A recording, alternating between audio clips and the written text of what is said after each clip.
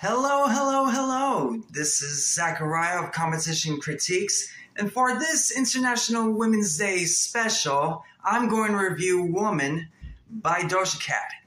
This song has peaked at number 7 on the Billboard Hot 100 and charted at number 21 on the Billboard Hot 100 year-end chart of last year. And to be perfectly honest, it should have reached number 1 because of how catchy and meaningful it really is. Let's start off with the production that was handled with great care by Yeti Beats, who is one of the main producers of Doja's latest album, Planet Her, of which this track is a part of.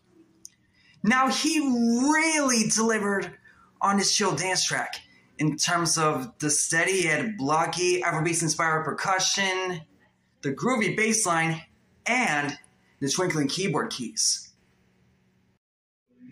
Then we get the beautiful vocals from Doja Cat herself as she seductively croons throughout the choruses and first verse, while she rapidly raps in the second verse with the mousy yet bold tone to her voice.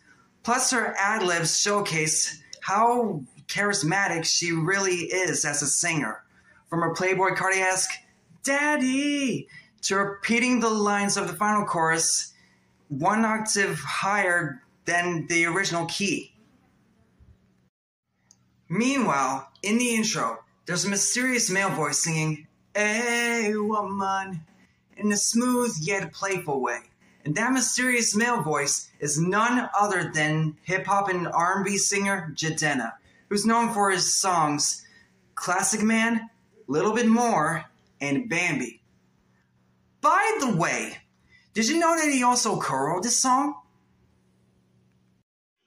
Speaking of which, let's discuss the lyrics as they describe the universal nature of being a woman, as the first verse describes women as key figures of starting a family despite being overlooked and underappreciated, while the second verse talks about how successful women can be by quoting Regina George from Mean Girls, name-dropping Rihanna, and mentioning tomboys.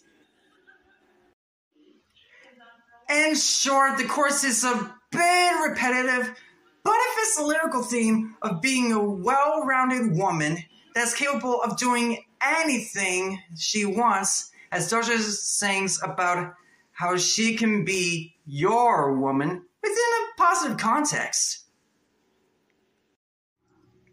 Overall, this tune is a perfect representation of feminism in this day and age, and it's suitable for all genders.